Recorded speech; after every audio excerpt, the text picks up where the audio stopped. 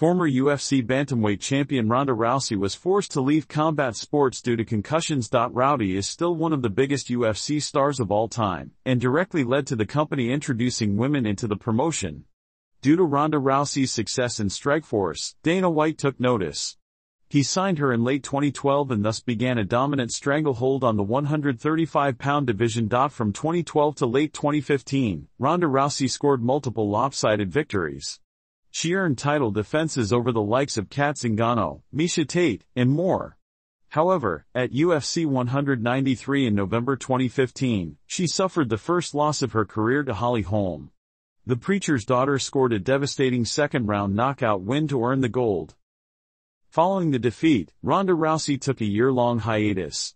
However, the former champion returned to the cage at UFC 207 in December 2016, facing the new champion, Amanda Nunes.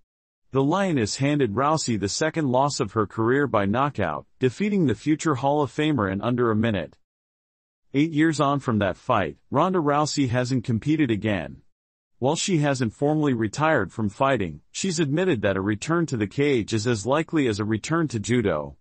In the years since Rousey has appeared in the world of professional wrestling and spent several years with the WWE. TOF logo. Home MMA News. Ronda Rousey reveals severe concussions forced retirement from. Ronda Rousey reveals severe concussions forced retirement from the UFC. I really couldn't talk about it. By Josh Evanoff, March 21, 2024. Former UFC bantamweight champion Ronda Rousey was forced to leave combat sports due to concussions.